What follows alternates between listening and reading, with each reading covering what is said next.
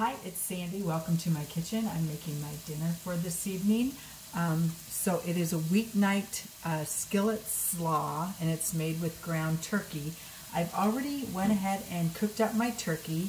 I like to get the 99% lean ground turkey and then go ahead and cook that up with a little bit of olive oil to add that healthier fat to it, so it doesn't have quite as much saturated fat in it. And I cooked that up. I hit it with a little bit of salt, a little bit of pepper, and then took that out of my wok, or you can use a skillet for this as well. And then to my wok, I added red pepper, and I used whole red pepper. You could use half what the recipe calls for. I put in some green onion and garlic, and as you can see, I've got that cooking up nicely. And to this, I'm going to add the slaw. So I generally take a shortcut with slaw, and I'll buy the bags of slaw. It calls for about 8 ounces of slaw. This, I believe, is 14 ounces, so I'll just use a little, or close to half the bag here. So if you've never tried something with meat and slaw together, it just makes a great combination. You know, think like a cabbage roll or something like that, where you have the cabbage with the meat.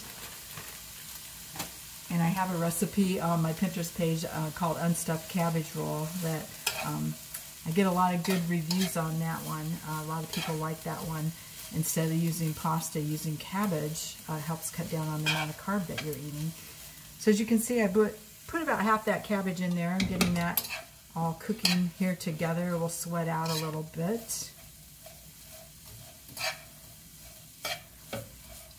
And this dish, again, just really healthy for you. Comes together really quickly. Just took a few minutes, probably 10 minutes or less, to cook up the turkey, and then let this go, you know, maybe 10 minutes-ish on this. And then I had already put my sauce together as well. So the sauce is simply some olive oil, rice vinegar. It calls for agave. I just used honey, so I put the honey in there. And then also, what am I missing? Oh, a little bit of soy sauce. I didn't have soy sauce, so I actually used Worcestershire sauce. I'm interested to see how this will turn out, but a lot of times soy sauce, and even the light soy sauces, have a lot of sodium in them. So if you can find a recipe to make your own or use a substitute, you can certainly do that. I also added to this ginger. It called for 1½ teaspoons of minced ginger. I like to buy the paste and have that on hand. It saves time, but you can certainly use the fresh ginger or a half of the amount in dried ginger as well in your sauce there. So I'm continuing to sweat this out a little bit.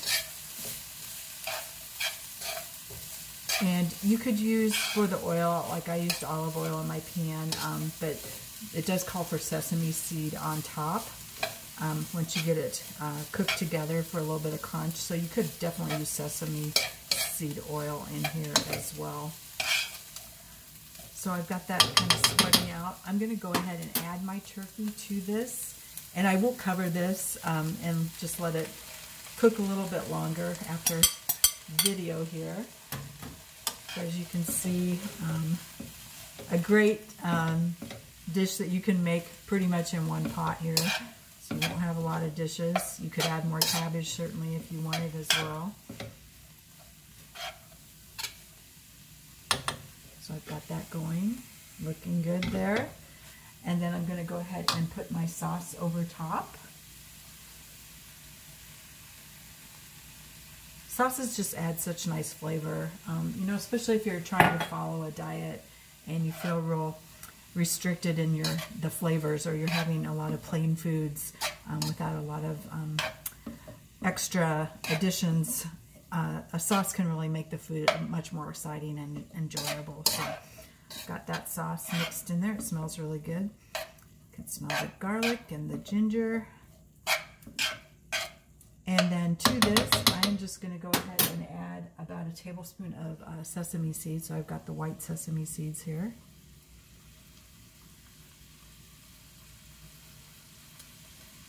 And I'll go ahead and just kind of stir those in. And I'm just going to cover this and let it cook for a few more minutes, and then we will have that ready for our meal tonight. And I hope you will try this recipe. It is on my Pinterest page, Weeknight Skillet Slaw. Super easy to make. I guarantee you will like it. And a nice recipe to add into the rotation for your meals, and get some great cabbage into your diet as well, which is a great cruciferous vegetable that is, anti-inflammatory and helps promote good health. So I appreciate you joining me, and I will see you again soon. Enjoy.